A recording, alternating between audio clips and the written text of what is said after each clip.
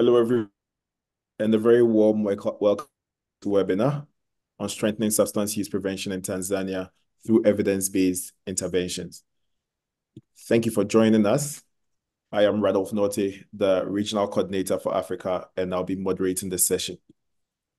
So the topic seeks to highlight effective prevention strategies and discuss how global principles can be adapted to various local contexts, especially in Tanzania.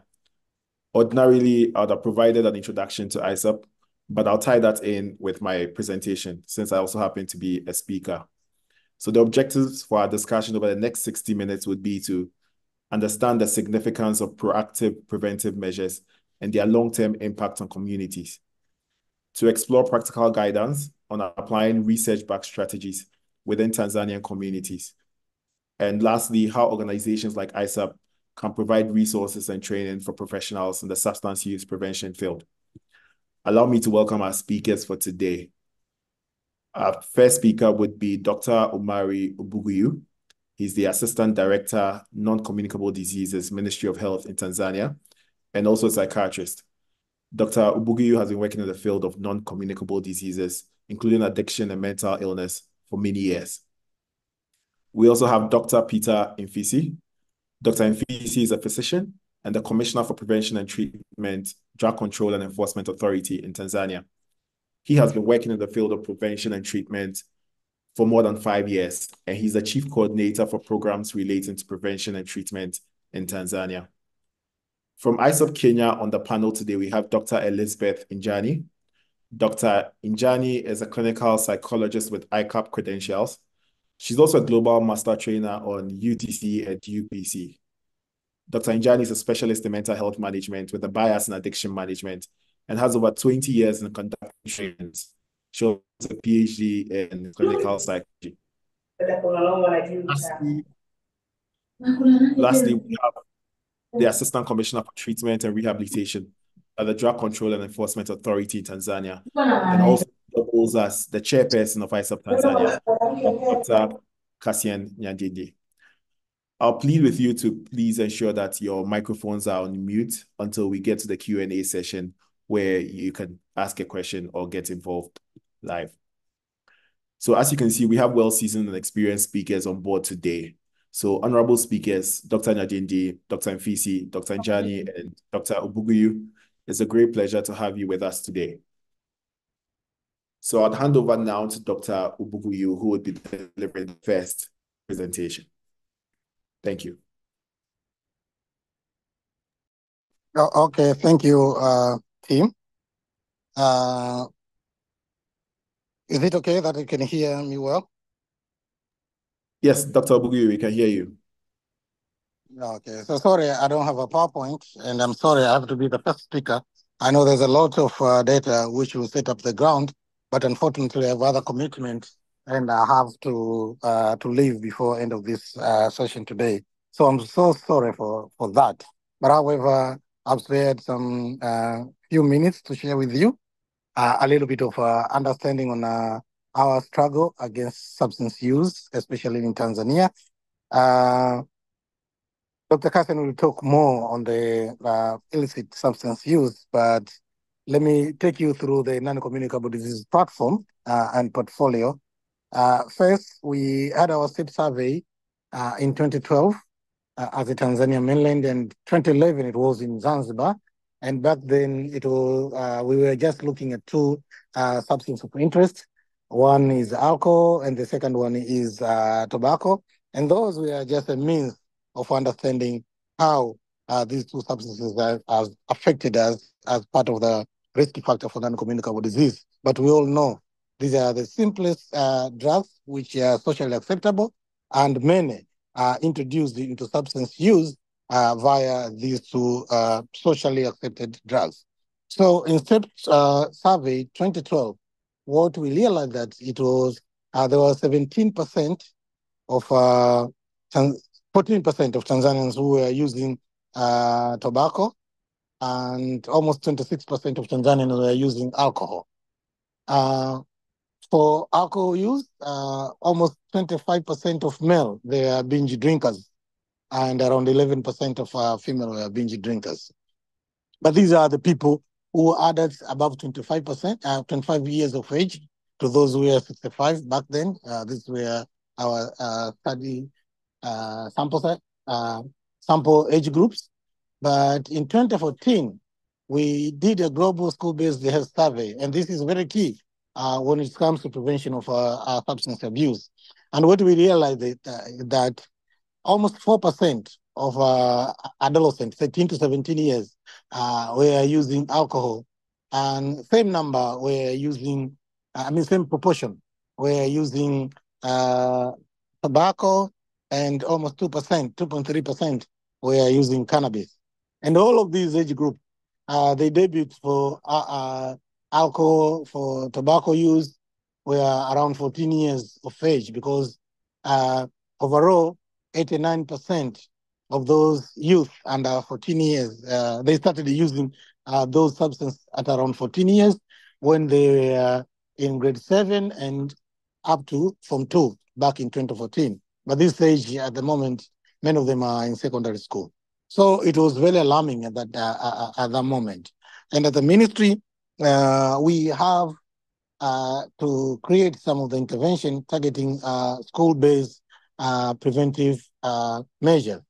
And through Minister of Health, we have Health Promotion Department, which is working in collaboration with the Minister of Education to have a school-based health prevention programs, and many interventions which are incorporated within the school curriculum, and some are in the policy.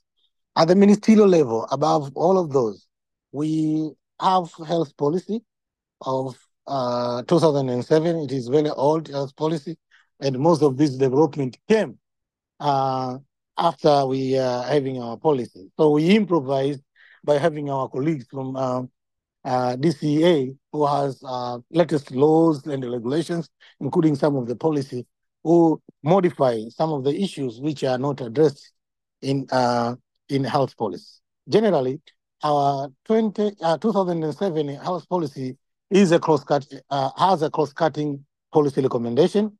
There are 6 policy recommendations for mental health and substance abuse.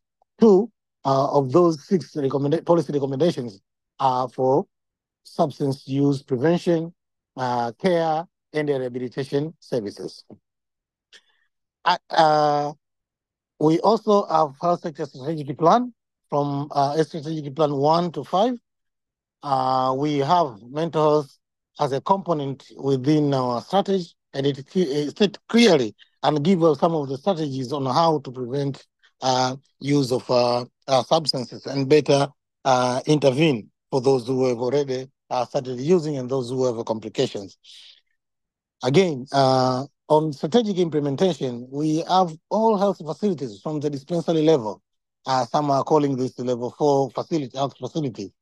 They all provide treatment for substance use disorder. And out of those more than 7,000 facilities, the number of those who are diagnosed with a complication is very minimal. And the good proportion is from the ones who are attending methadone clinics. This enlightened to us that our mental health clinics are not very well structured or strategically designed to cater for mental health, for substance use disorder. Currently, we are reviewing our mental health strategy, and we are planning to have a standalone clinics for substance abuse so that we can save more clients who are in need. Otherwise, through health centers, dispensary, and health and district hospital, we are conducting outreach, and many on the education, early detection, and referral of those who are diagnosed to have substance use disorder, or those who wish to go for the healthcare services.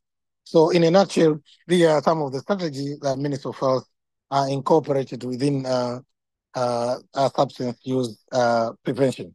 Otherwise, we are the member of National Drug Council, where our minister is part of the high-level council where all the decisions related to substance use prevention and care is designed, and DCA is the secretariat of that high-level council. So thank you. And if there's any question, you can just ask me. Otherwise, I wish you all the best. Thank you very much, Dr. Ubugiyu, for the insights into the landscape of drug demand reduction efforts in Tanzania. I'd wish to remind everyone that in case you have a question, please type it in the chat window. But if not, we'll have a Q&A session at the end where you would be free to unmute yourself. So I'll proceed to the next presentation, which is on the ISSUP resources and initiatives in Africa. And I'll plead that he permits me to share my screen for this presentation.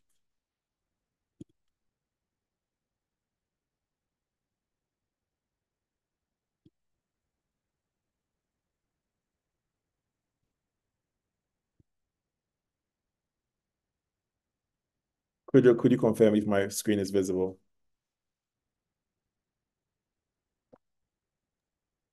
Yes, it is. We can see it. Yes, it is. It's visible. Thank you. So when it comes to ISSUP, ISSUP basically is a network for anyone working within the field of drug demand reduction, be it a counselor, a social worker, or a psychiatrist. Once the person has a part to play in the field of drug demand reduction, we recognize the person as part and parcel of the network of ISSUP. Now, what is our mission? Our mission is to ensure that the work of thousands of our members are as impactful, accessible, and effective as possible. So our goal here is to ensure that it's easier to discover and share evidence-based knowledge, best practice, and training and networking opportunities. So for instance, with this conversation that we are having on this platform, it's circulated across the region and across the globe to ensure that in as much as it is situated, it is a Tanzanian discussion on what is happening in country, other countries can also see what is happening, learn from them, and also share best practices. So when it comes to our growth, we have over 40,000 members, and you realize that the growth for Africa is growing quite fast. We have it growing at a rate of 32%, and this is significant and also reinforces our need to strengthen efforts to, reinforces the need for us to come together and work harder at building prevention efforts. We have 10 chapters presently in Africa, and Tanzania, the Tanzania national chapter is hosted by the Drug Control Enforcement Authority. So how does ISSUP work? ISSUP works in three main ways. That is the digital, which is usually mainly on our website, through our national chapters, and then through our events. So when it comes to the ISSUP online, that's our digital platform, we want to make it easier for you to discover and share evidence-based knowledge, best practices, training and networking opportunities. When you go on our website, which has a free access to all resources, you realize that there are research articles, publications, routine webinars. After every webinar, you can actually find the recording to rewatch it. And then the opportunities for networking and collaboration through the different groups that are created on the website. We also have information on training opportunities and membership levels to suit different career levels. Housed on this website also is our professional development section. So our professional development section through our partner agencies, such as Colombo Plan and ISUGDR, you realize that there are different training opportunities, which may be instructor-led courses or self-led courses in the UPC, the Universal Curriculum, the UPC, or the UTC. So we would actually encourage you to visit the site, look at these resources, and sign up and build your knowledge along the way. The Knowledge Share tool is a different platform that enables you to share information. For instance, if you're a researcher in Tanzania and you've actually published an article within the field of drug demand reduction, you can actually log on to our Knowledge Share and share this to a global audience. Also, there's the same ways other people in different parts of the world are sharing knowledge on our Knowledge Share. So you realize that it creates a pool of different resources. When it comes to prevention alone, you realize that we will have over 1,000 resources on prevention. So all these tie in to ensure that we are amplifying the work of our members and partners, such that wherever anyone is around the world, wherever they are located, whatever they are doing within the field is amplified, and we have the opportunity to connect. Our national chapters is also a core way by which we work. We have 39 national chapters, and we currently have 6 in progress. But what the national chapters do, as ISSUP Tanzania is already doing, is to encourage national and regional collaboration amongst prevention, treatment, harm reduction, and recovery professionals. And what we are doing right now with this webinar is an example of what a national chapter actually does in country, serving as a focal point to share information and bring people together to one discussion table to discuss matters of pertinent interest in the field. So just a few ongoing activities across the continent. You realize that when it comes to trainings and conferences, different national chapters have been leading in as training providers, and then also with different conferences in different countries based on their field of work. We also have community advocacy led by different national chapters. Our webinars is also a highlight of our work. And from 2020 to present, we've held 65 webinars led by national chapters in Africa. And this has accrued a participation of over 16,000 members. So recently we met in Tanzania, Arusha. I'd like to take advantage of to say thank you again to Dr. Cassian and his team for hosting us in Arusha to discuss what looks like a direction for Africa, what looks like a direction for the national chapters in Africa, and what are our priorities. And then we finalized this based on 4 main pillars of work going forward, especially within the next year. Looking at youth engagement, how we can expand youth engagement, development, and leadership in drug demand reduction. How can we ensure that there's in-country support for trainings and credentialing? And how can we also establish functional reporting mechanisms between us and our regional partners, such as African Union, such that we can draw more participation and resources to growth in Africa. And beyond that, how can we grow as a continent? So we are planning to do this within thematic structures of support, development, collaboration, networking, and overall impact. So this is an overview of that, and I would encourage that you connect with us, visit the website, and if for any reason you want more clarity on anything, please feel free to reach out to me. Thank you. So I'll be handing over to the next speaker now. I know there may be some questions, but as I mentioned, please put that in the chat window or just note it down during the Q&A session. We'll have an open discussion where you can feel free to ask these questions. So I'll hand over now to Dr. Cassian Nyadindi, who will be our next speaker. Yeah, thank you, Radolf, very much for your presentation. My name is Dr. Cassian Nyandindi. I'm the Assistant Commissioner from the Drug Control and Enforcement Authority of Tanzania in the Division of Prevention and Treatment. And I'll take you through the overview of drug situation in Tanzania. I know a lot of you have the presentation and you can upload, and then I can proceed.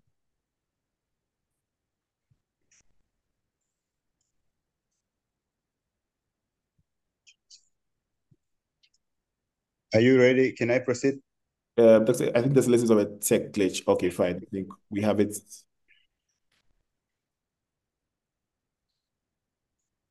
Apologies, I think we are facing a little bit of a tech glitch, but we are working on it. Yeah, it's okay.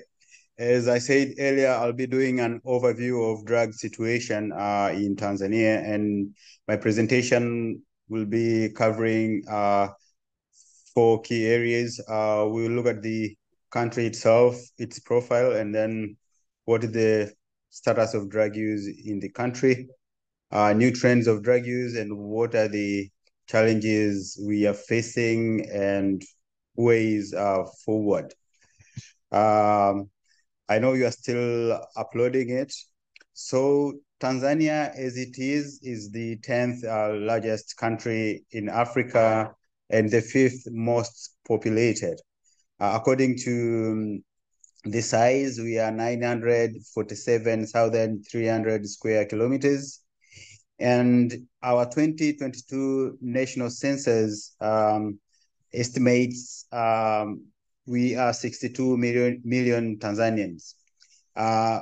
My country to the west is bordered by Burundi, Rwanda, and the Democratic Republic of Congo, while on the northern side, we are bordered by the Kenyan and Ugandan neighbors. On the southern part, we are bordered by Malawi, Zambia, and Mozambique, while on the eastern part, we are bordered by the Indian Ocean. And I would like to thank very much the ISSUP Global and ISSUP Africa, because last year in 28th November, next slide, we managed to launch officially ISSUP chapter for Tanzania. The chapter itself is anchored through the Drug Control and Enforcement Authority, and this is the government entity under the Prime Minister's office, which is responsible in all matters related to addressing and countering a drug problem. And we have the supply reduction, demand reduction, and harm reduction services within the same authority. And we are also responsible for enhancement of international cooperation. So our ISSUP chapter is headed by the country director, who is the one who is speaking at the moment, but we have the general secretary, and we have key 4 sections. We have the head of development and training, head of public relations, head of fund and organization, as well as head of students and youth. The way how we have designed the Tanzanian chapter, since it is anchored within the DCA, and our country has got 5 main zones. So in every zone of the country, there is one representative who oversees all the ISSUP activities. So we have a representative from the northern zone.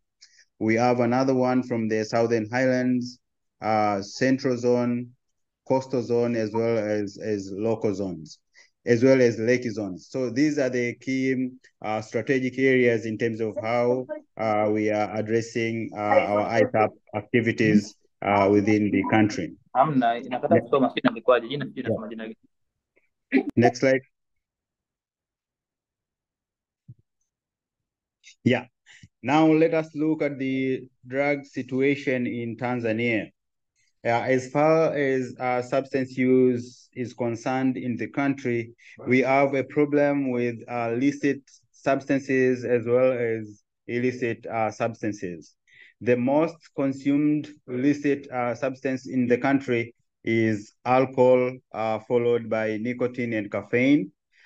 While on the other side, as we speak about the illicit drugs, cannabis is the one which is highly used, followed by cat, heroin, and cocaine. So these are the major substance of use in Tanzania at the moment. Next slide. Now, for the past 10 years, we have started to see the new trends of drug use in the country, particularly the misuse of hospital medications with narcotic and psychotropic effects. There is a high use of opioids, particularly tramadol and pethidine, but we also see the misuse of benzodiazepines, mainly Valium and lorazepam. And according to the current seizures in the country, we have seen an influx of methamphetamine from Southwest Asia, as well as the use of new psychoactive substances. So these are the new threats which are happening in the country. Now, we as Tanzanians, we are facing a number of challenges. The first one is our country lacks the National Drug Observatory System and early warning system, which could try to depict the way how drug problem is trending at the moment. And the second thing, we have inadequate capacity building to service providers, especially in the area of prevention and treatment. And the emergence of new threats, the ones I've mentioned before, the new psychoactive substances, methamphetamines, as well as the misuse of hospital medications with narcotic and psychotropic effects, poses a new threat to our efforts. And the way how services are structured in the country, we have not been able to reach all key areas, especially in the area of prevention, as well as the area of treatment.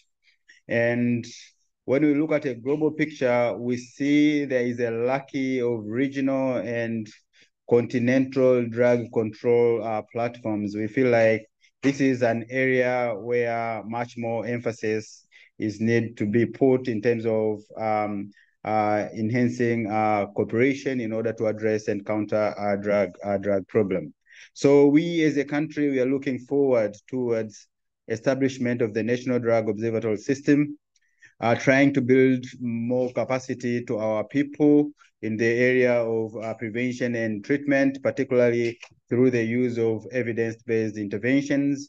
And we are very thankful to Colombo Plan as well as ISSUP for bringing the training of UPC in the country, through which 29 TOTs have been trained to train other people on drug prevention. And we are planning to conduct more in-depth research and surveys to see what is the trend of drug situation in the country. And it is our belief that continuous strengthening of regional and international cooperation is very important in issues of training our professionals, particularly in the area of prevention and area of treatment. So in a nutshell, that is the situation of Tanzania as far as the drug use is concerned. So thank you very much for your time, and I'm looking forward for further questions from the participants. Thank you very much. Thank you very much, Dr. Kassian. I think we can check the chat window now to see if there are any questions before we move to the next speaker. Okay, so I don't see any questions at the moment. So I'll hand over to Dr. Peter Mfisi, who would give us the next presentation.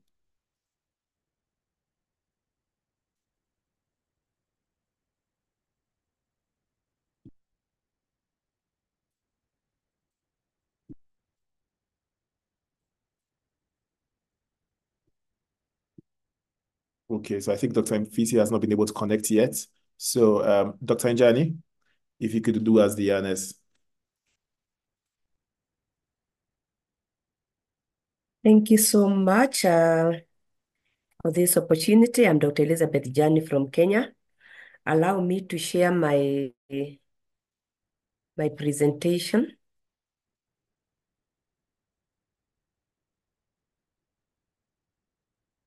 Is it visible from your side? Yes, Dr. Njani. Yes. Is this? Yeah. Yes, it is. Thank you. I have been requested to talk about integrating evidence-based interventions in Tanzanian context, and I'll take you through a few of the slides that I have. And we looked at one key issue, what prevention is, and we are saying it is the application of prevention science to address the health and safety of individuals through improving socialization and socialization processes to enhance self-realization and participation in the society.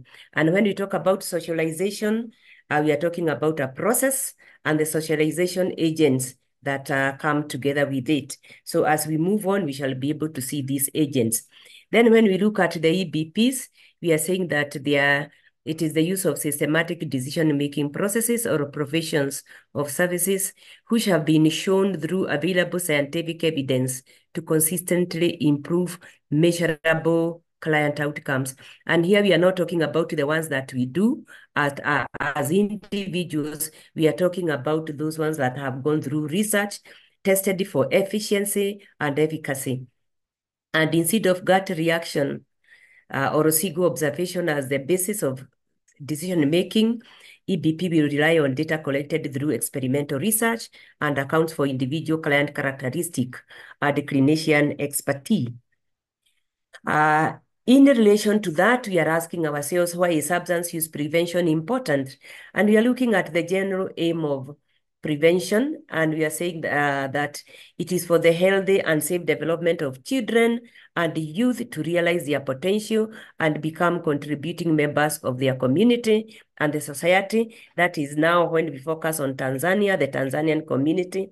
And the primary objective is to help people, particularly the young people, avoid or delay initiation of the use of substance, or if they have started already, to avoid developing substance use disorders like dependency.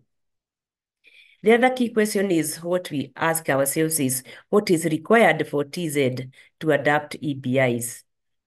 And just like any other country in the world, we are saying that for us to employ EBIs, you must be able to respond to the following key questions.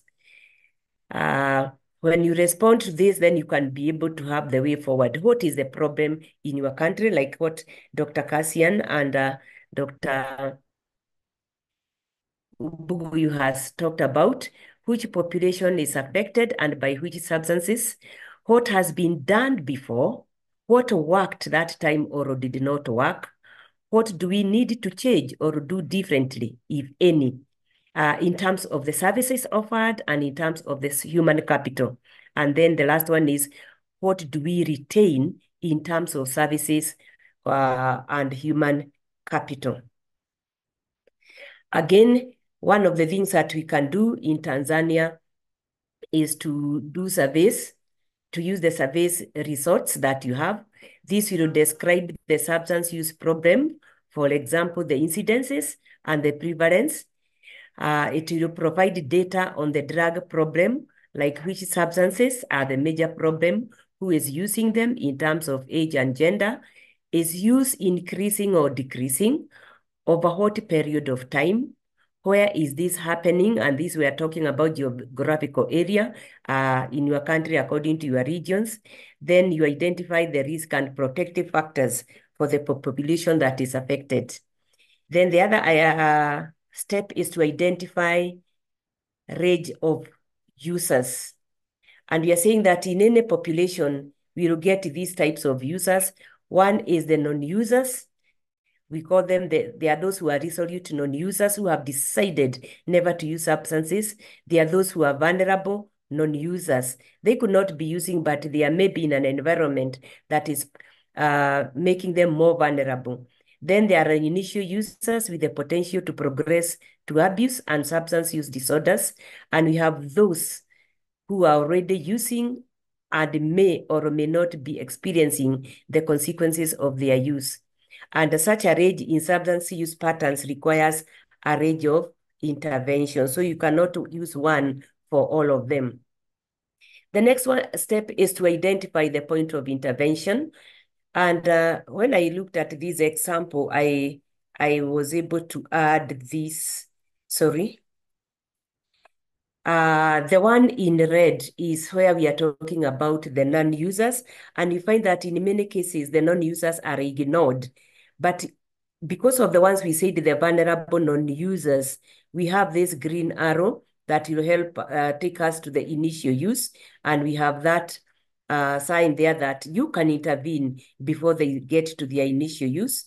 You can intervene at the initial use, where they either discontinue using or they can progress and continue the use.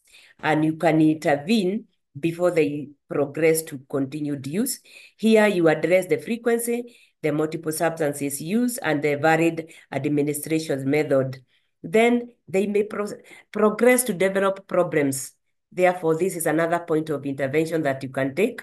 And here you help them before they develop health problems like dependency, infections, chronic problems, mortality, emotional and psychological and social problems. And then there are those who will not continue because they have no problem. Then again, we look at where do we intervene, and we say that we are a product of our environment, our socializing agencies, the micro, the macro, levels, those agents within the macro and the micro. When they interact with the personal characteristics, they influence our beliefs and attitudes and behaviors towards substance use. And here, when we are talking about the micro, we are talking about the family, the peers, the school, the faith-based organization, and others. And the macro, we are looking at the social and cultural and economic poverty and physical settings. And then we are looking at the interaction between each. This interaction is very, very key, and we need to address it as people who are working in prevention. Again, now when we look at this, it is the same slide, but we are looking at where we are intervening. Personal characteristic, the interaction between the micro and the personal characteristic, the macro and the personal characteristic, and the micro. And then again, when you look at this, you are focusing on the change of beliefs, attitude, and behaviors. Then when you do that, you identify and adapt prevention interventions and policies that will meet your targeted population, your targeted behavior. And the key questions here to ask is, who is affected? That is the target population in terms, again, of age, gender, and others. What is the problem in terms of substances? We have had those substances that are illicit and illicit. What is the expected outcome? For example, what behavior are you targeting in the population? And then you identify an EBI specific for that population and targeting that particular behavior, because all EBIs are not effective for all populations and for all behaviors. And here you can rely on the EBI registries that you have been given during your trainings. Then do you have the resources to implement the EBI in terms of human resources and financial resources, so that if you don't have the human, you start doing capacity building. If you don't have financial, you start lobbying for funds to be able to meet that. The next one is look at the prevention interventions, the policies to address the malleable factors that promote positive development, that reduce negative behaviors, and these are the protective and risk factors that you ought to address. Then again, under the interventions, you look at the target populations that you have. Do you target the universal population, that is everybody who is in your country, selective for known groups who are at risk, like children of drug users, or are you going to use the indicated population? These are the individuals who already use drugs but are not yet dependent on it. The other one is to ask yourself, why would you be targeting risk and protective factors?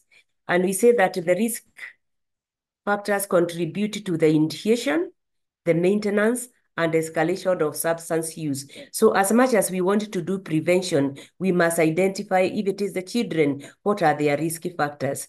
How the protective factors help in reducing the chances of initiation to substances.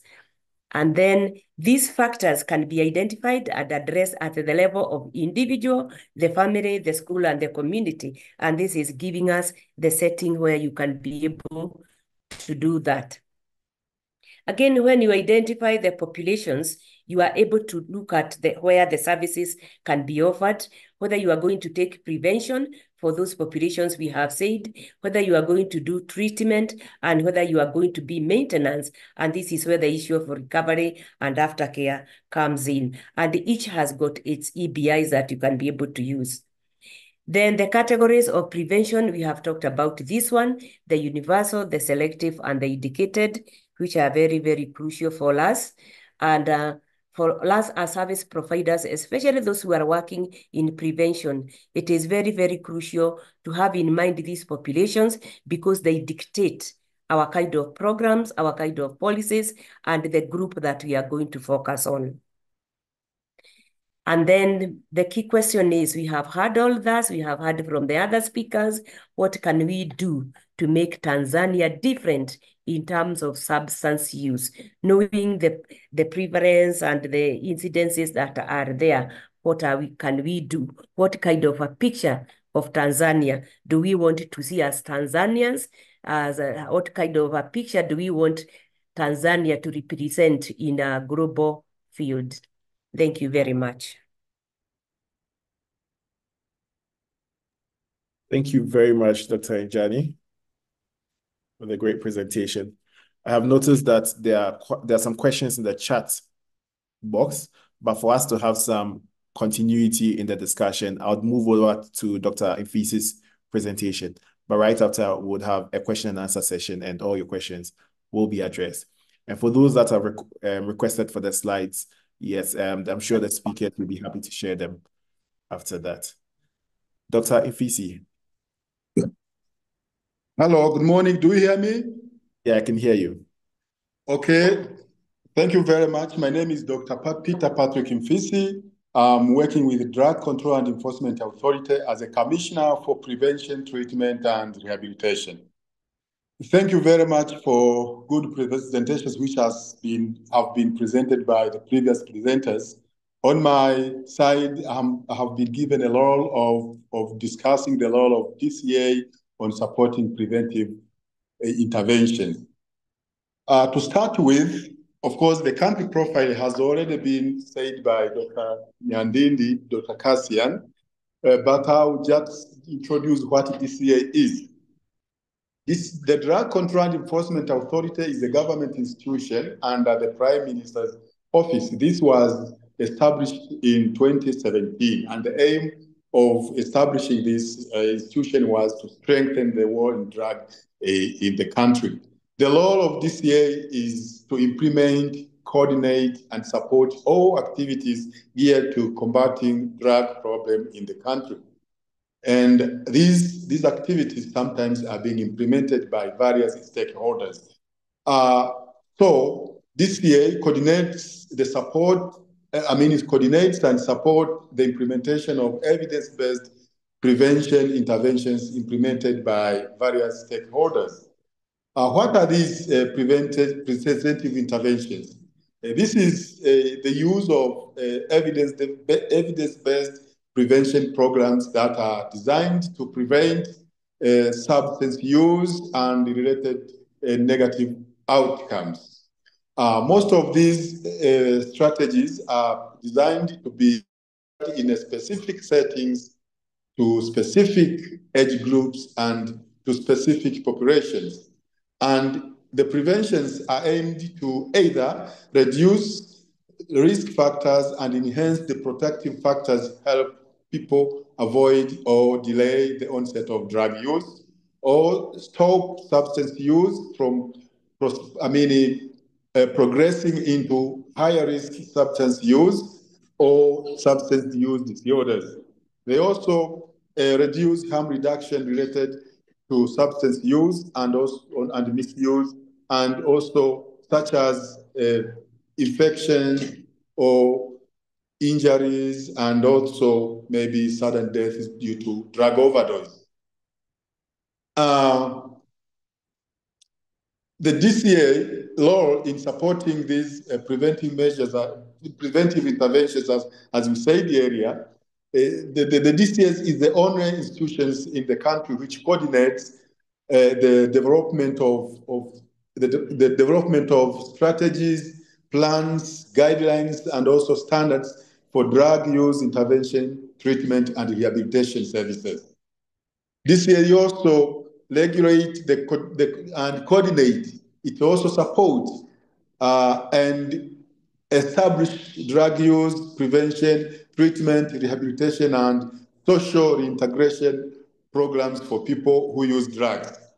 Finally, DCA also advocates for the utilization of treatment and also rehabilitation services among people who use drugs and their families.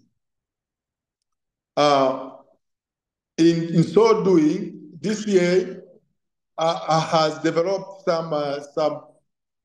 DCA has,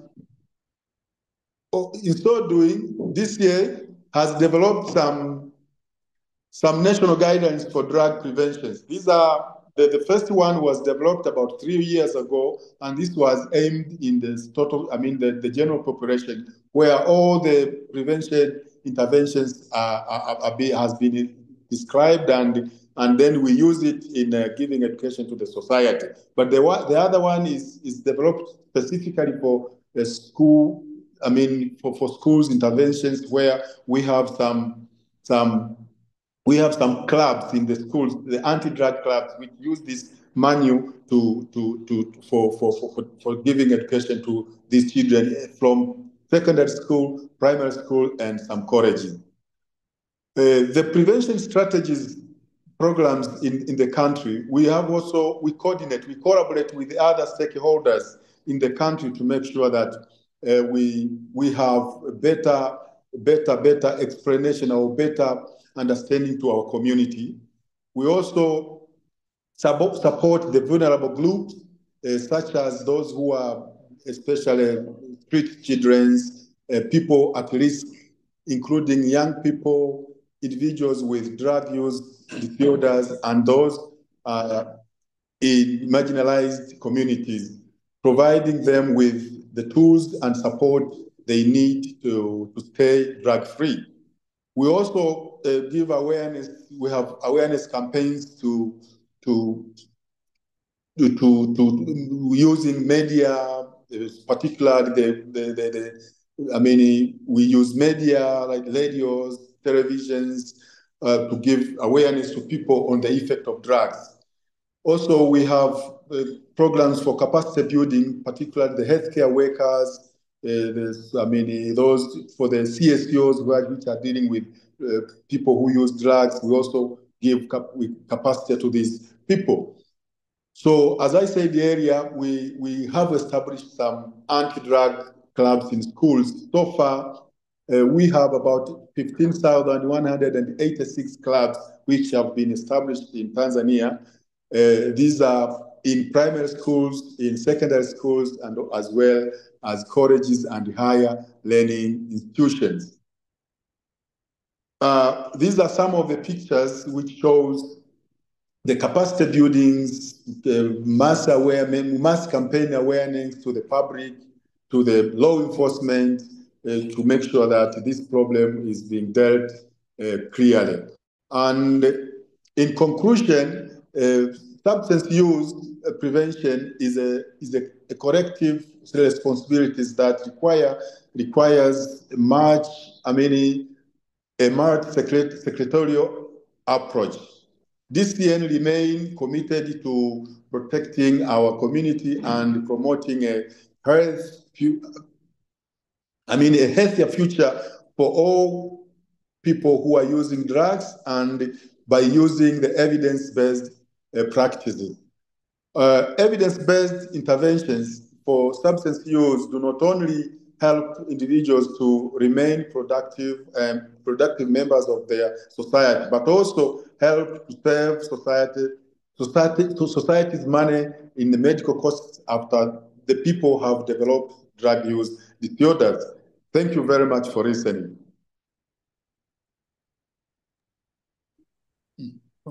Thank you very much, Dr. Ifisi. So I think now we can move into our question and answer session.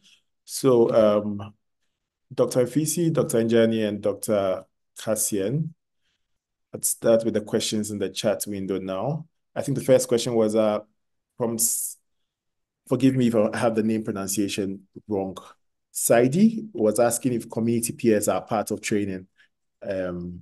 I don't know if the training efforts in Tanzania.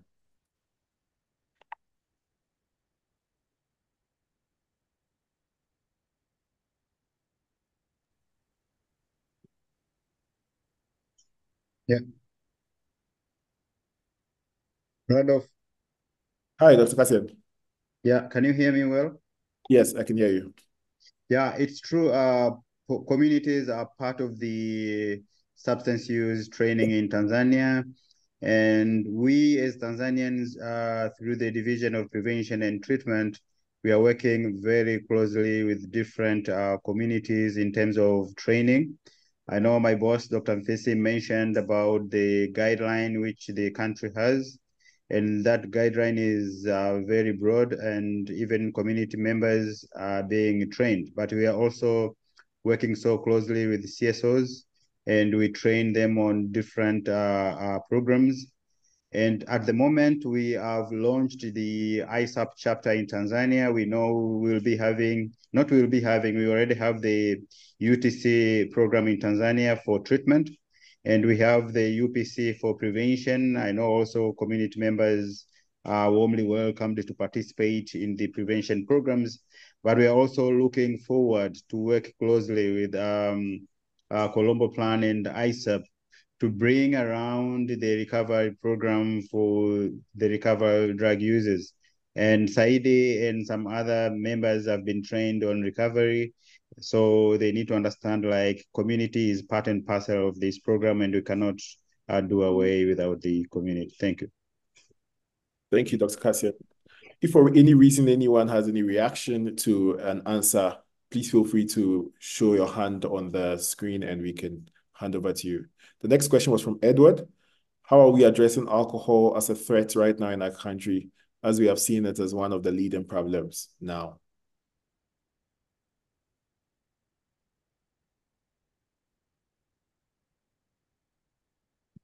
So any of our speakers, yeah, Dr. Kasia. Yeah, in my presentation, I said earlier, the most drug which is highly used in the country is alcohol, and we are addressing it. DCA is very much responsible in preparing all training materials for drug prevention, but we are also responsible in coordinating some treatment programs. So as we go out to train the community about drug prevention, alcohol is one of the issues we are taking on board. And we are trying our best to train the community to understand, especially the delay in initiation, but also we are training them about prevention programs in schools so that kids are not indulged into alcohol use. But for those people with alcohol use disorders, we have different programs in terms of how we address to them by providing treatment programs. We have treatment programs in our mental health units, whereby apart from mental health, the issue of substance use is being addressed within those centers. But we also have the recovery homes, which treat people for different substance use disorders, including alcohol use.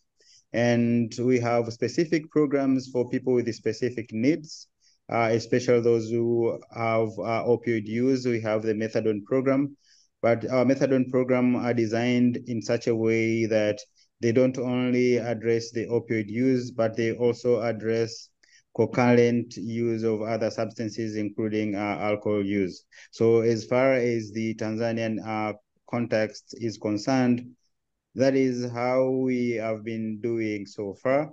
But we are happy and very much delighted to let other people understand that at the moment, we have professionals who have been trained on universal prevention curriculum, whereby the issue of alcohol is incorporated. And the plan is for those members who are the TOTs to go and train other people so that they understand the same subject. And the issue of alcohol is also incorporated in part of our trainings. Yeah. Thank you, Dr. Sorry, Rado, I can add on what Dr. Nyadinda has already said. Right. So in addition to what we are implementing at the moment, again, we have legislation that is tackling alcohol issues. Unfortunately, this is not anchored within the Ministry of Health or DCA. It is within the local government because 75 to 80% of our alcohol, they are local blues. So the local government is the one which develop community to community because are different. So the bylaws are made locally, and at the ministerial level, now we are reviewing the alcohol policy it established, and then now we are developing a standalone alcohol policy because most of the interventions needs fiscal and regulatory intervention rather than a training because of the accessibility issues, and alcohol is within our traditions. Okay. Thank you, Dr. Buguyu. I think there are some reactions to this particular conversation. So I can see Saidi. Saidi, I see your hand up. Do you want to ask a follow-up question to this specific question? Yes, my brother. Yes, my brother. Thank you very much, ISSUP, Dr. Mfisi, Dr. Buguyu, and Dr. Tanzanian. You always supporting us. Me, I just speaking in behalf of the community. I think we're meeting in Greece and Thessaloniki. And the curriculum, there is a number of curriculum. I don't know, you can correct me. How many curriculum do we have? And my question is coming to Drug Control Enforcement Authority. In those curriculum, according to the number, like me, I had the opportunity to a peer recovering professional. So do we have a plan to train a peer recovering professional in my site? But I know there is a lot of curriculum you was launching in ISSUP. So I want to know the number of curriculum we have and how we are going to plan for those curriculum to be used in Tanzania out of using such, let's say, one or two curriculum. Better to use both of them so the understanding of a drug problem, treatment, and evidence-based, it can be in good impact for our country. But all in all, we thank our government. They always hand to us. But my question is, how number of curriculum we had as the ISSUP and how we plan in Tanzania to implementing training for all curriculum according for the peer group. Thank you very much. Back to you. Thank you for your understanding. Thank you, Saidi. So because of connectivity challenges, I'll encourage that as much as possible, we can put the questions in the text so that the speakers are able to see it and also hear it clearly. I don't know, Dr. Kassian, do you have any other remark before we move to the next question? Yeah, mine, it was like someone wrote a question about, I know what Said has already said, but I know there are quite a number of curriculums. It depends with the need. I'm not very much precise in terms of what Colombo Plan can offer so far, but if you go to the ISSUP website, there is a specific area on something to do with development, and then from there you can see there are quite a number of curriculum of your interest. You can go and do it. It depends with what you want. So I would like very much to encourage guys to go to the ISSUP website, and if you see at the bullet where it talks about professional development, there are quite a number of trainings of your interest, so you can just go and do it. So it's not like everything the government need to do for you, but sometimes you can have your own developmental career. But as far as DCA and ISSUP Tanzanian chapter is concerned, whenever we have any type of training, we will put it in public and people can apply, and those who qualify will go for that training. At the moment, we started with the UPC core, and the minimum entry to that course was people to have a degree of at least a minimum degree. I know some people did not qualify for that, and there are some further advanced courses which are also coming. So once again, I encourage people to go through the website, the ISSUP website, and you can access quite a lot of information, a lot of materials, which will be very helpful for us in terms of addressing issues of prevention, issues of treatment, but as well as issues of recovery from Colombo Plan. Thank you. Okay, thank you, Dr. Kassian. I think we had one question here for Dr. Njani. Someone was asking about, seem to have missed the question. I have got it. Oh, you got it. Super. I got it. It is talking about points of intervention. But before I respond to the point of intervention, can I also add to what Dr. Kassian is to address our brother who is asking about those trainings He's calling them the peer recovery curriculum, which are in English, but the people on the ground are, they understand Swahili. It becomes the honors of the trainer to translate that to that language that they can understand. Because if you're working within the community, you use the language that the community can understand. There are technical terms that you cannot translate into Swahili, but there are those that you can be able to explain in Swahili, and they can be of much, much help. And that is what we are also doing in Kenya. Those people who cannot understand English, can we be able to do it in Swahili? And you get a person who is conversant in speaking Swahili. The other one is now my points of intervention. I'm talking about the areas where you implement an evidence-based prevention intervention, or a point at which you start addressing drugs before the person gets initiated or before they get into problematic use. And I want to give an example of what Dr. Cassian said in his presentation, that in the terms of drugs use, the age of initiation is 14 years. And in prevention, we say target 2 years below the age of initiation. So if you take 12 years, this person is already in school. This is either in primary school, and they are within the families.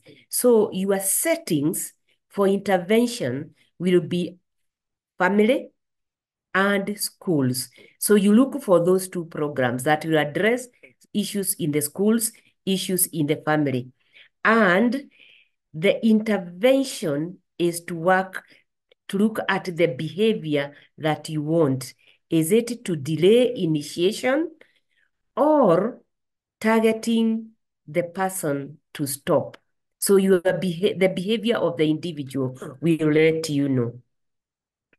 There's also another comment there in the chat, whether they can use indigenous method. Why are we professionalizing the field? So that we stop using our gut reaction, what we think works, yet it has not been tested. We don't want to throw away these people who are doing that, but we want to train and have a pool of people who are trained to use evidence-based practices. For example, sensitization and awareness is an activity and not a program. We go to a school, we give a talk on alcohol. The question is, whom are you targeting? The whole school, the lower primary, the mid-primary, or the upper primary? What is the problem that you have identified? So when you look at all these scientific things, it is to help you up your game and be a better service provider. Thank you very much. Thank you very much, Dr. Njani. I think we also have from Juma, if there's a current survey conducted by the Ministry of Health on issues relating to substance abuse and mental health. And how long is the mental health strategy review being conducted?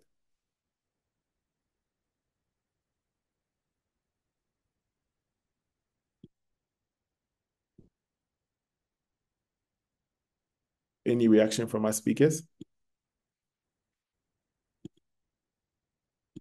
Can you repeat the question? Is there a current survey conducted by the Ministry of Health on issues relating to substance abuse and mental health? And how long is the mental health strategy review being conducted? Dr. Omar, are you around?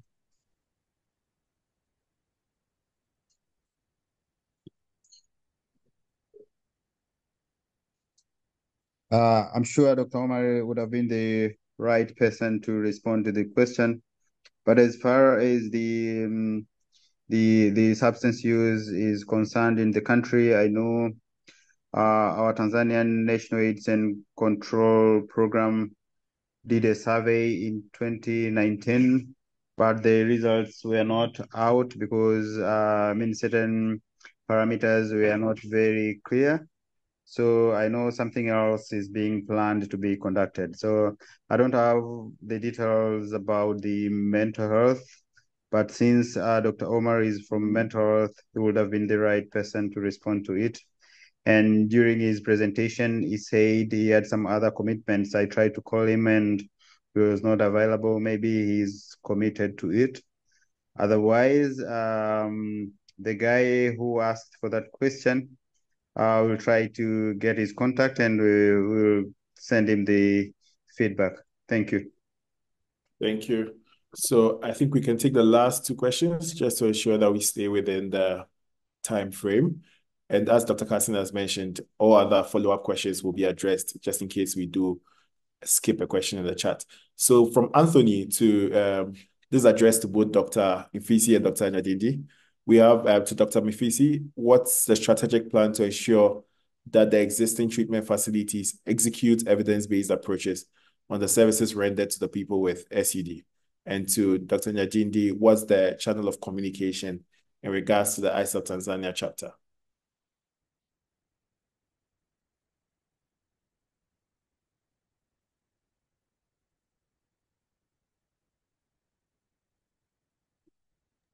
Dr. Mfisi? I don't hear him, but I'll try to respond to the questions.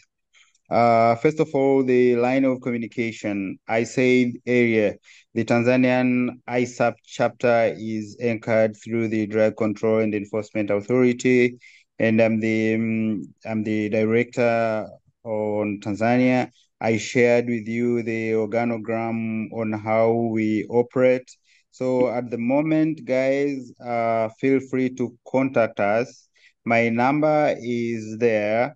My number is 0712404692, but we have formal communication. If you go through the website, you Google for ISSUP Tanzania, and then you'll get all the information. But I encourage you once again to make use of the website in terms of going through what is available, and there is a lot more to use through the ISSUP website. There is a lot of information, a lot of materials, a lot of opportunities for you guys to make use of them. Now, the second thing was addressed to Dr. Mfisi. Since his deputy, I tried to call him and maybe he's not around. The issue was, what's the strategic plan to ensure, the question was, what's the strategic plan to ensure that the existing treatment facilities execute evidence-based approaches on the services rendered to the people with substance use?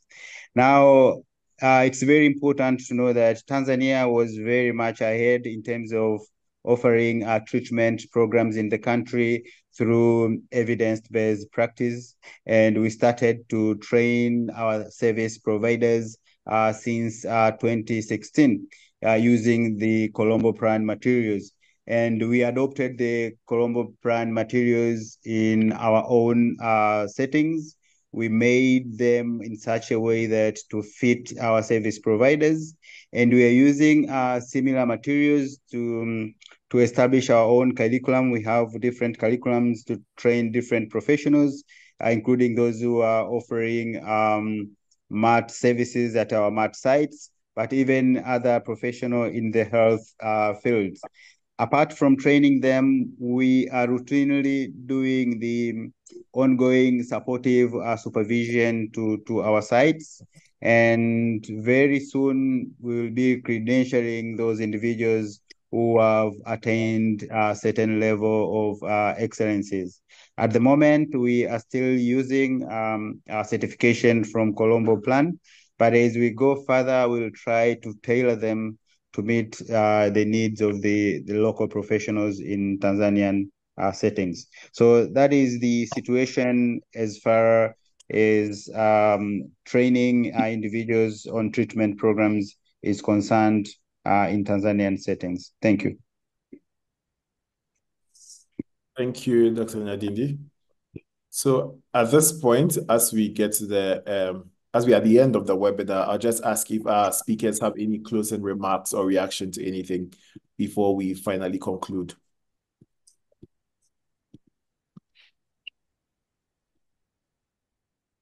Okay. So since I'm not getting any reaction from our speakers, I'd want to say thank you very much once again to our cherished speakers, Dr. Jadindi, Dr. Mfisi, Dr. Njani, and Dr. Obuguyu. I know you took time out of your very heavy schedule to be able to moderate this discussion with us. I'd want to also say thank you to each and every one of you for joining this presentation. It was a pleasure to have you with us. So this concludes the webinar, and within 24 to 48 hours, you'll have a link to view a recording of today's webinar. We always appreciate your feedback and suggestions. So there'll be a follow-up email if for any reason you have any comments or you have any recommendations for future webinars. Please feel free to reach out to any of us. On behalf of ISSUP and our presenters, thank you for joining us today, and have a great rest of your day. Thank you. Bye-bye. Great meeting.